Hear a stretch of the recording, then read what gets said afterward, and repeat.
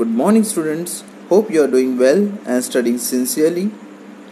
In the last video we had revised the chapter Food and Digestion. Today we are going to discuss long answers of this chapter. So let us start. Let us start with the discussion for long answers. The first question is, what happens to the food in the mouth? This is our first question. While answering this question, following points should be there in the answer. In the mouth, our teeth bite and chew the food and break it into small pieces. Second point, as we chew, the saliva in our mouth mixes with the food. Third point, saliva is a digestive liquid secreted by salivary glands. Last point, saliva changes the insoluble starch into a soluble sugar. So when food enters our mouth, what does it do? Our teeth bite it and chew the food and break it into small pieces. What happens afterward? The saliva which is secreted by salivary glands mixes in this food, and this changes the insoluble starch into soluble sugar. So that's the answer to the first question. What happens to the food in the mouth? Let us see next question.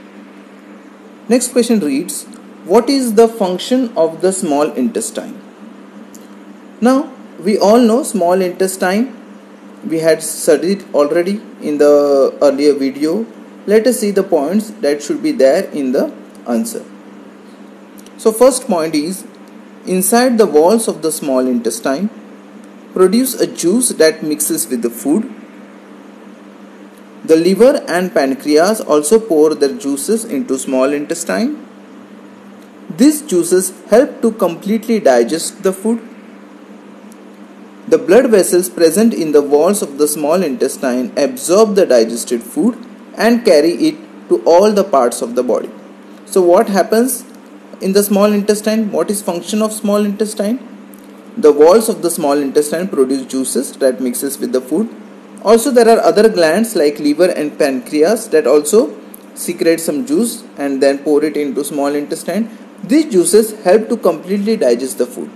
Then the blood vessels that are present in the walls of the small intestine absorb this digested food and carry it to all the parts of the body. So that's the answer to the second question. What is the function of the small intestine? Let us see the next question. Next question reads, what happens to our food when it enters the stomach till it reaches large intestine? So answer to this question is, from the mouth the food passes through the food pipe into the stomach. The food is churned here. The digestive juices in the stomach break down the proteins into simpler form. From the stomach, the food is further pushed into a long coiled tube called small intestine. The inside walls of the small intestine produce a juice that mixes with the food. The liver and pancreas also pour their juices into small intestine, and these juices help to completely digest the food. So this answer is the longest that you will find in this lesson. But still all the points should be there because the question is like that. They have asked us to answer what happens to our food when it enters the stomach till it reaches large intestine. So the process is also long. So we have to state all the points. You have to answer all the points. So it starts with the mouth. From mouth, food passes through food pipe into the stomach. Then in stomach, food is churned. Then digestive juices in stomach break down the proteins into simpler form. Then comes the small intestine. Some points from small intestine you will find it here also. So those points are to be mentioned here also. From the stomach, the food is further pushed into a long coiled tube called small intestine. The inside walls of small intestine produce a juice that mixes with the food.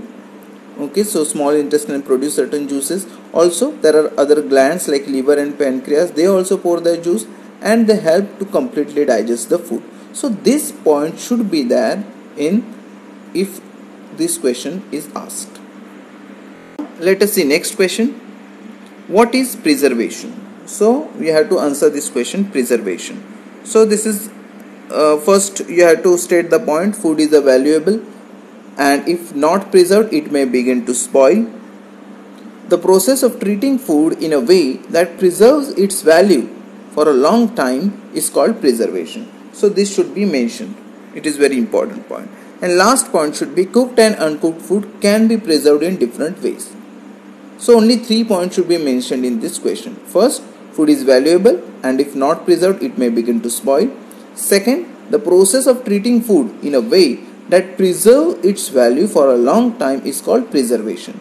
And last point, cooked and uncooked food can be preserved in different ways. So that's the answer to your to this question, what is preservation. Now comes the last question, which is, how do we preserve food? So we can preserve food in one of the following ways. First is refrigeration, second is boiling, third is canning, fourth is pickling, fifth is gelling, and sixth is drying. So these are the 6 different ways by which we can preserve food. I will repeat.